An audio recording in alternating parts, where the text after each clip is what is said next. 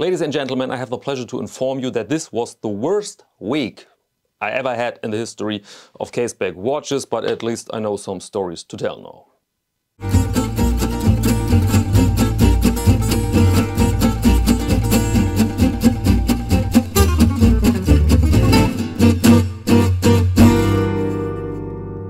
Welcome to Caseback Watches. My name is Tim, and this week started badly with a robbed video.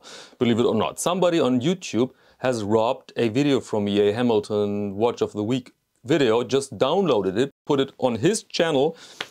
I mean, for what end? YouTube, of course, detected that video, took it down, or I could take it down, but it was really a bad start. Then the next thing was a spammer. Under every comment you found there an invitation to join some dubious Telegram groups. And then 2 watches robbed, question mark. The story is this. This is a bit unscripted because it's a bit of a chaos, but I try to explain you what really happened here and what I have to do next. I had 2 watches here in the studio. The Spider Lagon, Nivada Grenchen Spider Lagon, borrowed from Alex, dear viewer Alex. And the other watch came from Julian Kampmann. This is the Alexander Shorokhoff, a vintage 7, nice piece. You will see it in this video. This was normally scheduled for this video. I had both watches here in the studio. I filmed both watches, and then I thought, you know what? You can film that invitation, this part of the video later, and now you can return these watches to their owners, right? And then started badly. I had these 2 parcels, went to the post office, and then this little machine was out of paper. So the guy couldn't give me a receipt. And I said, well, I need that bloody receipt here. And I filmed then everything because he was incapable to change the bloody roll of paper for the machine. And so I had a bit of a bad feeling because expensive watches over 1,000 euros are not insured in Germany when you send them, when you ship them domestically inside Germany. It's crazy, but it is as it is, and so I was a bit worried. Later I told a friend I have a bad feeling, and then Alex wrote me an email and he said the parcel has arrived 1 day later without the watch. And I thought, shit, man, maybe I'm completely distracted, so I searched here everything in the studio, but at the end it was a box with a watch. And then he said, do you use brown tape for your parcels? And I said, no, I use transparent tape because you can't put it over the address and everything. And he said then, well, at the bottom of the parcel is a strap of brown tape. This means somebody has opened the parcel and robbed the watch. And the metal bracelet is still here because it was outside of the watch box. And then I thought, all right, this is yeah, the worst case really. And I said to him, send me an invoice and then I will refund you the next day for this watch. And then of course I called the police, or I wrote an email to the police, wrote an email to DHL, and then I thought, God damn it, you've shipped 2 watches. And I checked the tracking of both parcels, and they both went through a DHL facility in Hildesheim, separated by 2 or 3 minutes. So in case there were a guy on the hunt for watches in that facility, it appeared to me very likely that the other watch was stolen too. So I called or wrote an email to Julian Kampmann, Polio24, and I said, Julian, look, 1 watch stolen and it was very close to your watch. Please check the bloody parcel when it arrives, together with the delivery guy. And then I waited. I had to wait because the runtime of that parcel was longer. I had to wait, and then Julian wrote me an email. Bad news, man, bad news. Watch is stolen, the parcel is empty, only paper inside. And I thought, wow, what a day, what a week. And then of course I realized that I have a loss of 1,050 euros for watch number 1 and 1,200 loss for watch number 2, because I wrote Julian, I will refund you immediately for your loss. And he wrote back, he cannot accept this, and no. And I said, look, I've damaged your business and I will, the responsibility is here, and so I will pay you for that. And then I wrote him, let's have a phone call, let's debate the details of that transaction. And a little later then we had that conversation, and he said again he will not accept money, but I said, this was my responsibility. I could have sent this watch with a full insurance, which is in Germany very pricey. Normal parcel 5 euros, insured parcel 35 in that region. And then he said to me, you know what, the parcel here looks pretty intact. There is only transparent tape and I cannot find any sign for an unauthorized entry, let's say. And then we wondered, how is that possible? And he flipped the parcel around and then he said, oh my God, I found the watch. I'm very sorry. The watch was sent without box, and I think he didn't realize that he didn't send me the box. It's only the watch, and I wrapped the watch in this plastic paper, this bubble paper, and sent it back. So it was very lightweight and very small, and he was so focused on the theft that he thought there's no watch in the parcel, but then he really found it. And I was so relieved, and I thought, wow, this was a close call, man. This really was a close call. So the watch I'm going to show you in a minute in the light box is not stolen, survived, but the other one is gone. And it would be really nice if you could write me in case you see it online. I mean, the watch is extremely easy to spot with that color. Only 25 pieces out there. And as mentioned, the bracelet is still here, so it's very likely that you will see it one day advertised online without bracelet. And the serial number is 4. And so this would be very nice if you can help me out with your attention. And in case you see the watch, then please write to caseback.watches@icloud.com. And I think now we can go into the light box. Now we can check out the not stolen watch. Let's do it. And here we are with our vintage 7. And as said, this for Alexander Shorokhoff is a fairly simple and conservative watch. Look at this. There we have quite something to explore, but let's start with the basics, with the measurements. And we're looking at a case diameter here of 39.5 millimeters. Length overall is 44.5, thickness 13.5, and the lug width is a convenient 20 millimeters. The watch is waterproof up to 50 meters, not much, and we see here sapphire crystals. And inside we have the vintage movement, the 2616 AS Polyod movement from the 60s, but of course disassembled with new lubrication and good as new, but of course decorated. There you see the decoration is new. This is not from the 60s. The watch is limited to 30 pieces, as said, a very rare bird here, and the price is 1,200 euros. And without VAT, I think you are in the region 1,050 US dollars in that region. And now let's begin with the dial. Often with Alexander Shorokhoff's watches, I have the feeling there's a bit too much going on, bit too much, bit too loud.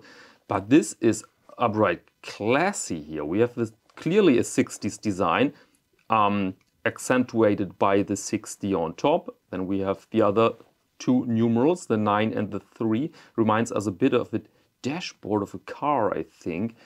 And of course a nice color play, this creamy white together with a very dark blue and these tiny dots there. So it's a very classy dial in my eyes, and it looks fresh, at least for me, because I've never seen a similar design. Never ever. This almost like Batman wings here. Very interesting to look at. One of these dials that are busy and uncluttered at the same time. The nice writing here, Alexander Shorokhoff, well integrated, date in a round date window, which I absolutely love. I must say absolutely love, because I don't know how to explain it. It fits the nature of the watch, the round nature really. So very cool. Special are the hands. As you can see, we have a quite vintagey looking set of hands here. Is this gold? No, I didn't find gold in the documentation, so I think it's sort of brass, or what is it? It's a very beautiful rose goldish looking material. We have a very short hour hand, because of the clear distinction design-wise here between minutes, outer scale, and hours, inner scale. And you see there's some logic. The hour hand matches the hour scale. If you see the length, very precise. Same thing with the minute hand, also very precise. The second hand matches this tiny dotty scale there on the blue. See that? Here you have the crown. Also not the simple standard from the rack of crown. Brushed sides, high polished bezel. So overall very classy. And of course here we have the movement. I think these old Polyod movements back then, the look wasn't so special, and you can see that when you look inside to the undecorated parts. So more a workhorse, if I'm informed correctly. If I'm wrong, correct me in the comments, please. And of course the decoration, which is new. Wow, wow, wow, wow. This is a really, really beautiful look. We have a fairly good strap here, I must say. Of course it doesn't match the quality of the Caseback straps, but it's a fairly good quality, I have to admit. I have to admit. Okay, operating these watches is satisfying. I can tell you this from experience, because these old Polyod movements, they feel substantial.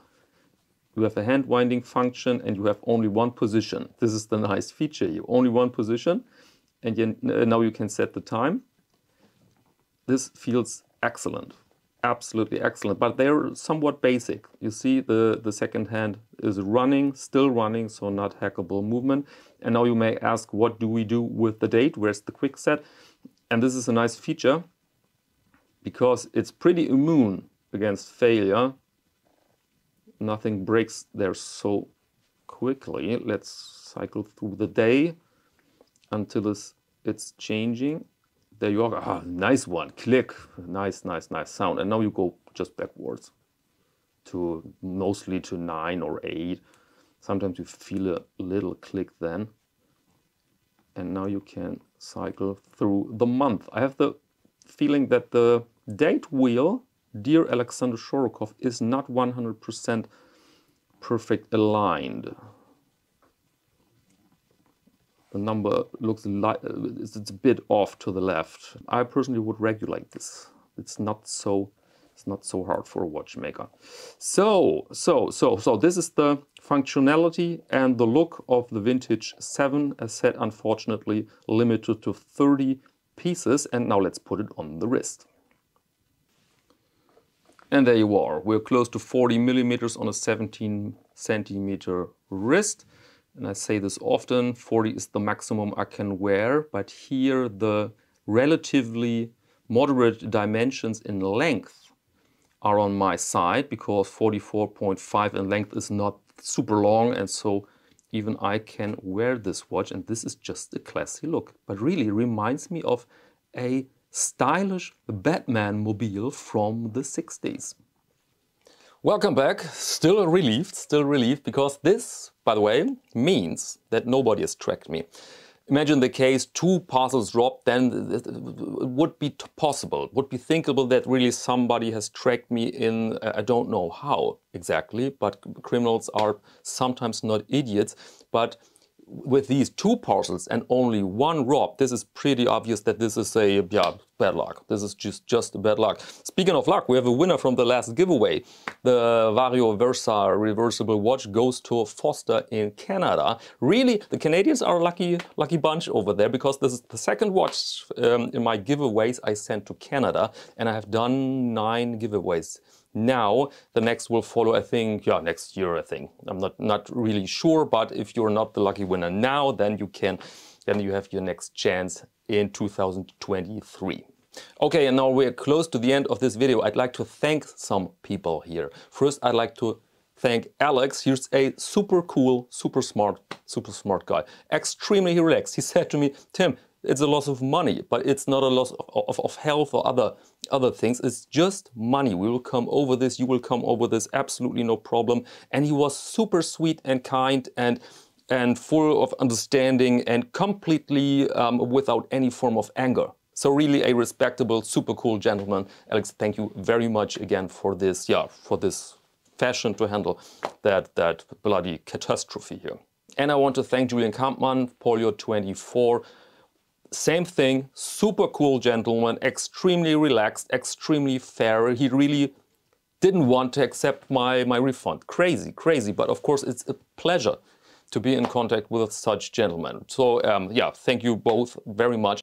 And then I received a lot of emails, because there was then later a Lagon watch on Chrono 24, and several guys pointed out, Tim, there is probably your watch or perhaps your watch. So guys, thank you very much. It wasn't my watch, but your emails will help to bring it back one day. And I hope I sent an answer to everybody of you. I'm not sure.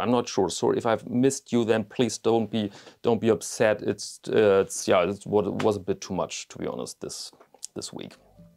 Okay, that's it now. I hope for better times, for better luck, and I hope this for me and for you. Take care, guys. Rough times, but yeah, as always, thank you very much for your attention, very much, and see you next Friday.